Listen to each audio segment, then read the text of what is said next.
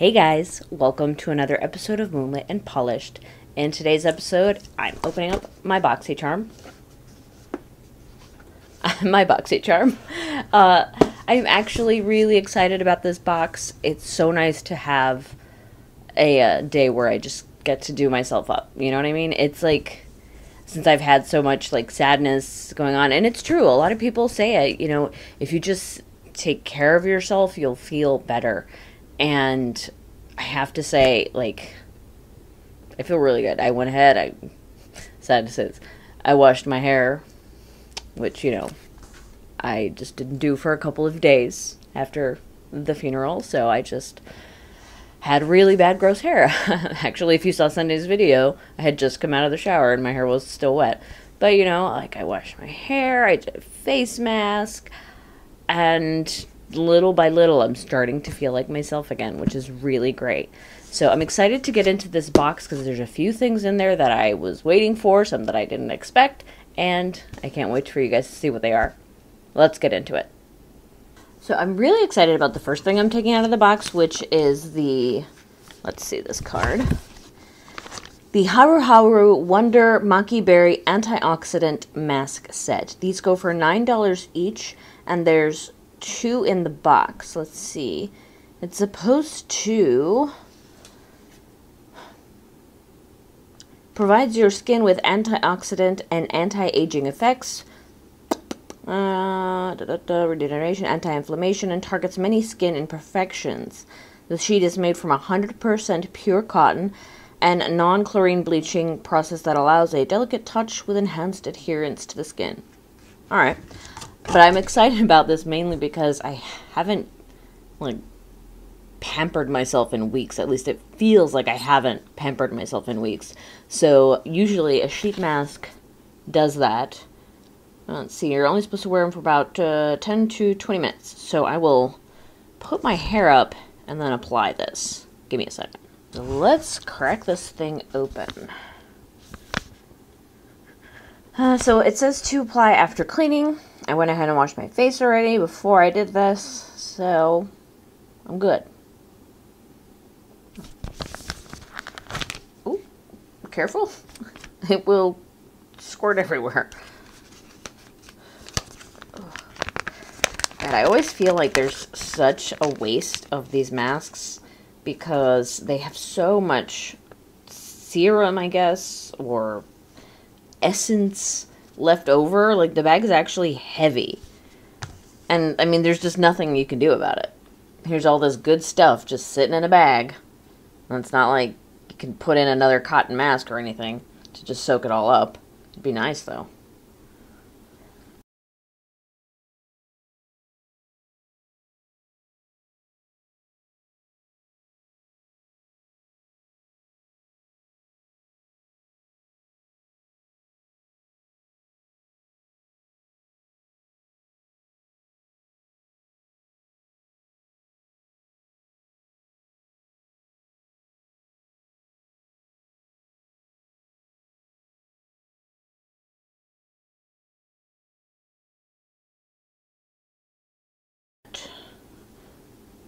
So I guess I'm just going to keep this on for about 20 minutes.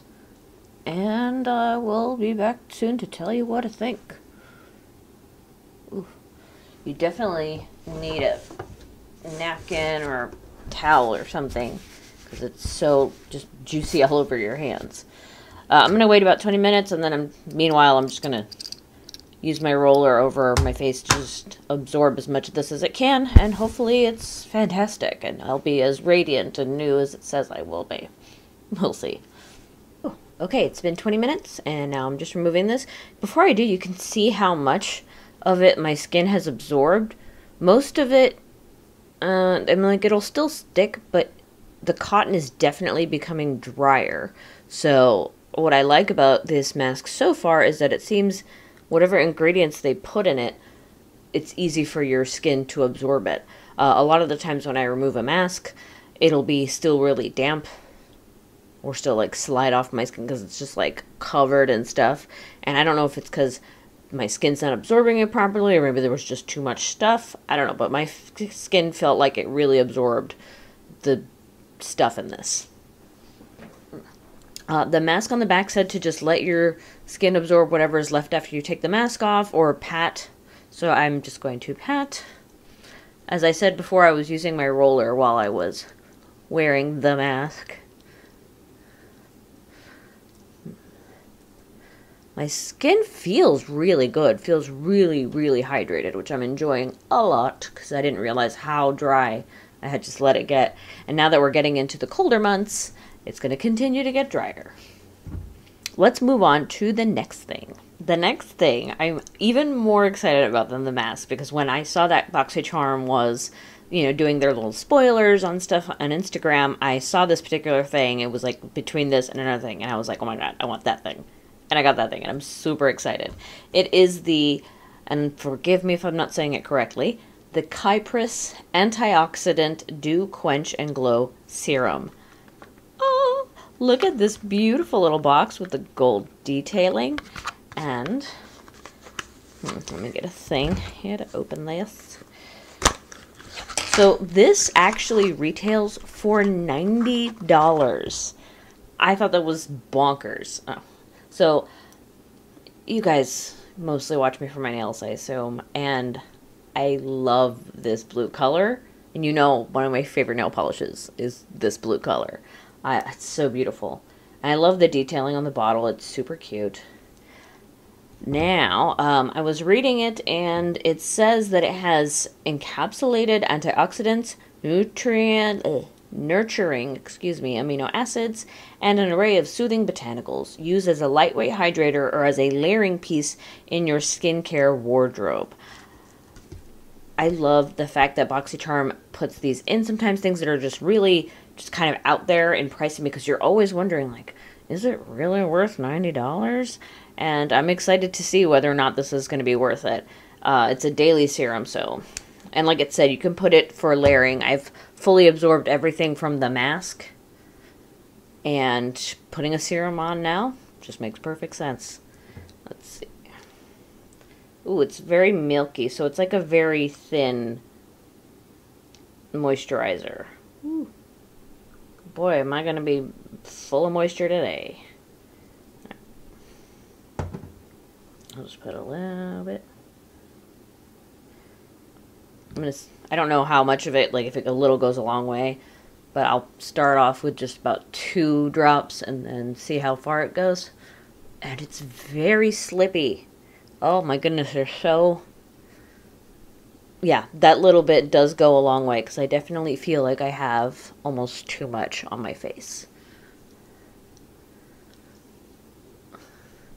I want to get one of those serum infusing tools that warms up and kind of vibrates so you can use it to apply a serum. There's one by Spa Sciences, I think, and it's about $30. It's not all that expensive, but it's definitely something that I always kind of pause before I consider getting it. And I really should just make the jump and just do it.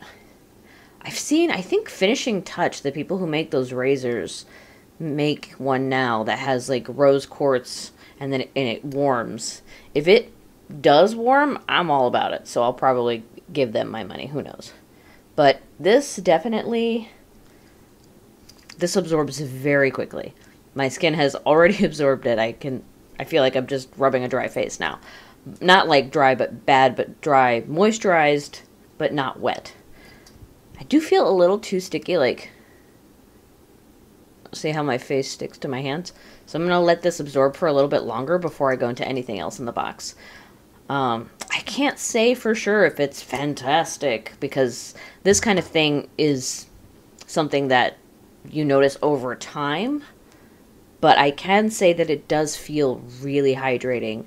And I can also say that I don't know if you guys notice that, but sometimes some face moisturizers or face creams, you apply it to your face and it feels great, but whatever's left on your hands feels like a gross residue. I don't feel that. Like, whatever is in this, my hands absorbed no problem, and they feel soft and hydrated. It's not sticky or anything like that, which is fantastic, because I have a few creams and serums that definitely leave a different kind of feel on my hands than they do on my face. Like I said, I'm going to let this absorb for a little bit longer before I do anything else. So, be right back. Okay, so it's actually the next day. I let all that stuff dry on my face, and then I went and put my foundation on, did eyeshadow, and I just did not like the way it came out, so I decided to give it a break and start over today. And I have been fighting the sun, as always. I thought this room had, like, the best lighting for shooting videos, but one freaking cloud, like, after another will pass by in front of the sun. So it's like beautifully bright, then dark, beautifully bright, then dark, beautifully bright, then dark. So I had to put up one curtain, like just one sun blocking curtain, and that seemed to have taken care of it, or at least most of the problem. The next thing in the box is actually the Dominique Cosmetics Celestial Thunder eyeshadow palette. This has 8 shades and is $35. After using it last night, I can honestly say I wouldn't pay $35 for this palette. I don't actually think I like the quality of the eyeshadows themselves. Like, I have definitely for sure used better. And I feel like that might have been why I didn't like the look I came up with. Or at least that was one of the reasons. The other reason is that I don't feel this is a palette that can be used on its own. I tried to just use colors from here, and they didn't... It's almost like they didn't blend well into each other. Also, like, a lot of them don't really go together. So I'm going to try again, and this time I'm going to use different eyeshadows from other palettes. And I think that'll give me a better idea as to whether or not these eyeshadows are actually bad, or if they just didn't match well with each other. So let's get into it. I'm just using some neutrals here from the Ultimate Basics palette from Urban Decay just to set down my eyeshadow primer and to kind of set up a base for my eyeshadow look.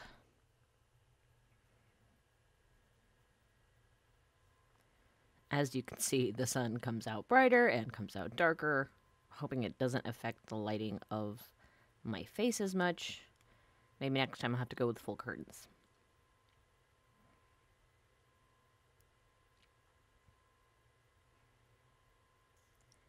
Now I'm going into Zero Gravity from the Celestial Thunder palette.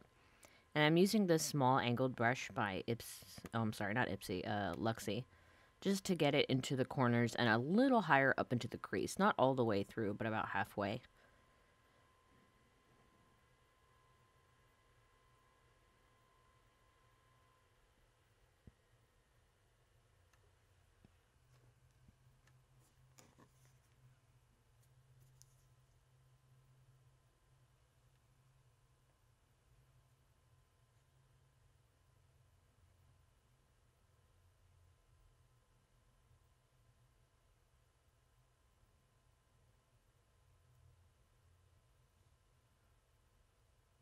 It actually takes a little bit of time to build up this color to the opacity that I want.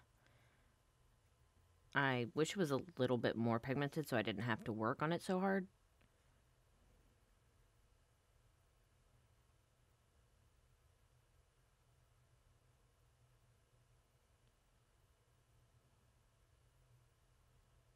And now I'm just using a rounded brush to buff out the crease. It's from the same collection as the last one, which is why it looks the same.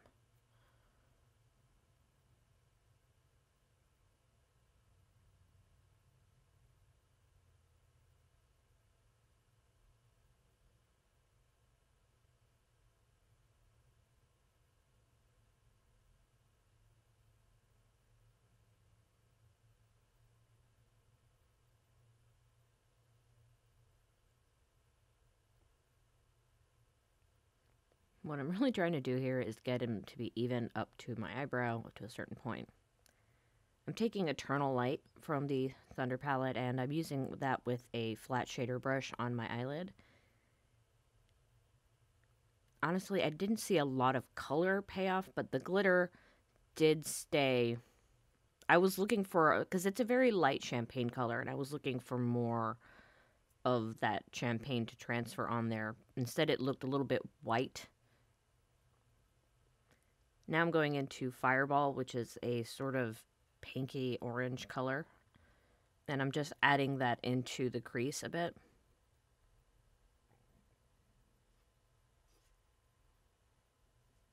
I'm using the same angled shader brush I was from the Luxie collection. I've always find that those small angled brushes help me get into the corners of my eye and into my crease at the same time.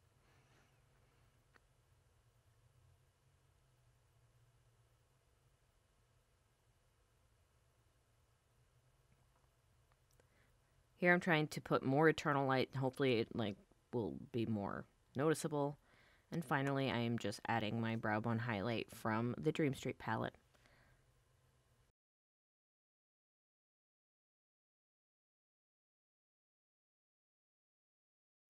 Alright, so this is definitely a much lighter look than what I did yesterday. Alright, so I think for the most part that covers this eyeshadow.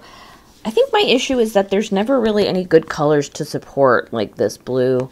Maybe I could have done something with the 3 of these, but I always have like a harder time connecting this color, like these types of colors, to these other like bright oranges and pinks, which is why I end up with like a pink look almost every single time I get a BoxyCharm. There's always enough pinks, and it's like, get me a palette that has greens that go with each other, or like blues that go with each other. There's always like, here's some neutrals and you want to pop a color, how about pink? I'm like, come on guys, there are other colors. I could have, like, I don't really think that that looked that bad, I guess I should say. The eyeshadows aren't bad, they're like medium quality. And I think that's what really bothers me. They're definitely like a medium quality eyeshadow that you could pick up at Walmart. And for $35, like if I had paid $35 for this, I'd be super mad. And I would be returning it, is definitely what I'm saying. And since it's a BoxyCharm thing, I can't return it. But I can give it away, which I will do. I'm just going to hand it off to somebody who wants it. I'm going to go ahead and finish up my eyes and then go to the next thing. So, we're moving on, and now we're looking at the Milk Makeup Holographic Stick. This goes for $28, and I will tell you right now, I wish it was narrower. This is like a very big circle, and I know this is the container, but it's not much smaller than that.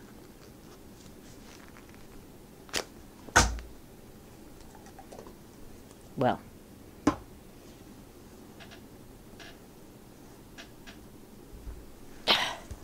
I swear I can never record anything without dropping, like, 100 things. The things you guys don't see me drop. Just imagine. Anyway, so this says it's a highlight stick, and I believe it because when I used it last night, like, it's not very pink. Like, you look at it, and you're like, oh, that's definitely a blush. But you apply it, and the color just kind of disappears. For sure, there is definitely a holographic... Not holographic, but there's definitely like a very intense reflectiveness to it. You can see it right there. So as applying it to my face, I'm just going to use it as a highlight. It's hard to do that because it's, like I said, it's so big, and highlight is such like a narrow space that you put it on. I don't know. You don't want to apply too much, obviously, so you're just kind of like, ooh. I don't even know what side of my sponge to use. I used it like for my foundation, so I don't want it to... I guess I'll use a brush. Something synthetic. Yeah. This is actually a foundation brush from ColourPop, but I feel like their bristles are really good for working with this kind of cream product thing. And actually, this reminds me of the ColourPop highlight sticks, which I like better. Okay, this is cute though. Like, it's definitely a nice highlight. I applied it and you can tell it's there. So that works nicely. But I don't know if it's definitely my thing. Like, there's no reason for it to be the size of a deodorant.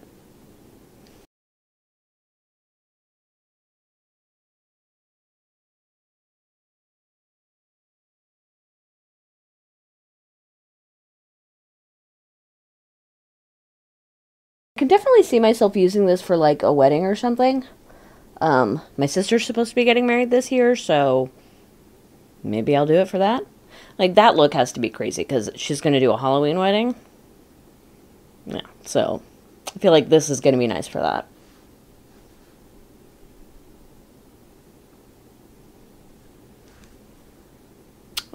let's move on.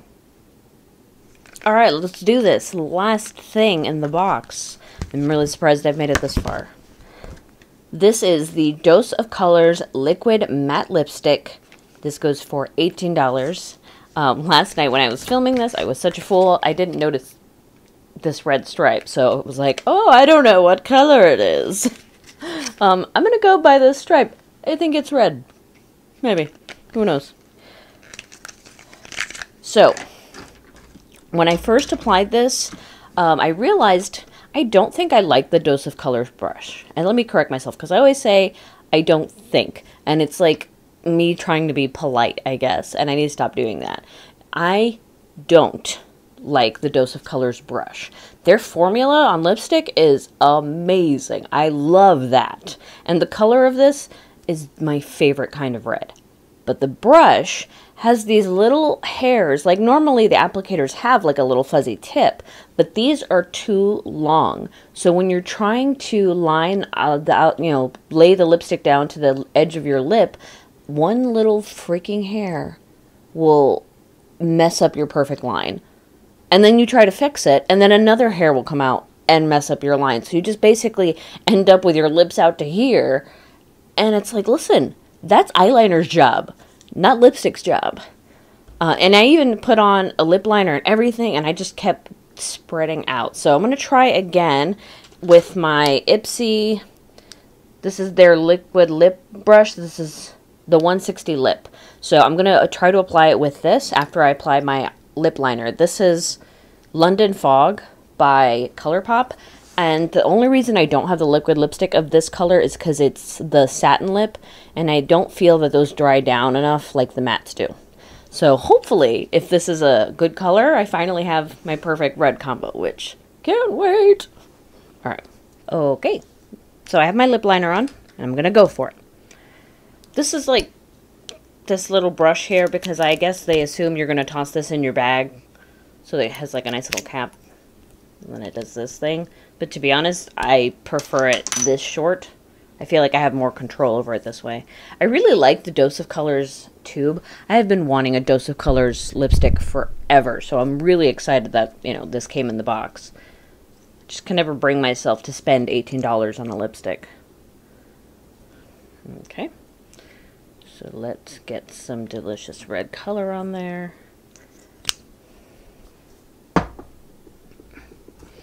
And obviously I should be faster than this, but I'm not.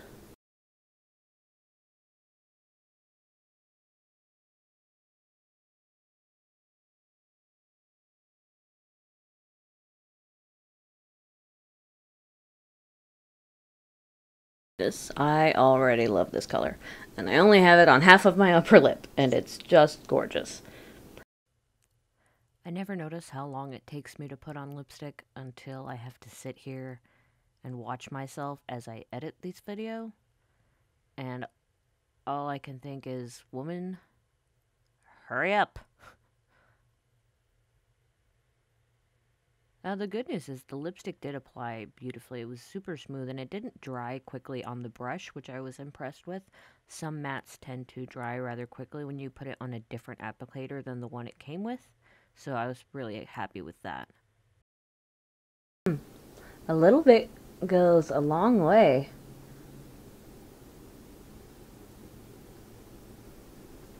I hadn't realized, but a little bit goes a long way with this product. It's so beautiful. It always looks like one point of my lip is more pointy than rounded than the other side, and that is actually my natural lip. And I always try to make it less so, but I don't really do a good job, so try not to.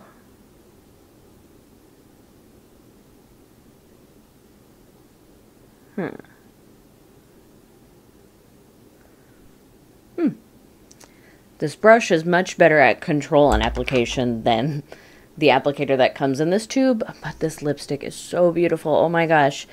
And see, this is the thing. I wanted to try the lipstick before I went and spent $18 on a lipstick. So I'm not going to say I won't ever buy another one of these.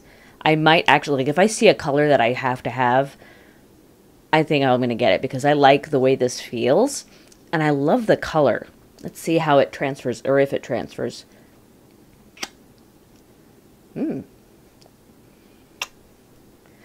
If I press firmly, yeah, then I get that. But just that, like, light one, that light kiss, that's not a lot. And even so, like, it still looks good. Oh my god, I love it. I'm so happy. So that was everything in this month's box. It averaged out to about $180, $190. I don't really remember the exact number. But, I think compared to last month's box, man, how sad is it? I can't even remember last month's box. I had way too much stuff going on to even remember what came in there and if I liked it. But for this month, definitely the lipstick for sure, 100% my favorite. I think I've come around on the highlighter stick. I really do like it. I wish it was narrower, but I do like it. The masks and that serum, I'm excited to use the serum daily to see, like, overall the way it works, but my face felt amazing after I used it. And the mask was fun, too. I'm going to save that for, I guess, like, either a really big event or, like, a me self-care kind of thing. Otherwise, that's it. That's all I have for you guys today. I really hope you enjoyed this video. Don't forget to like, comment, and subscribe.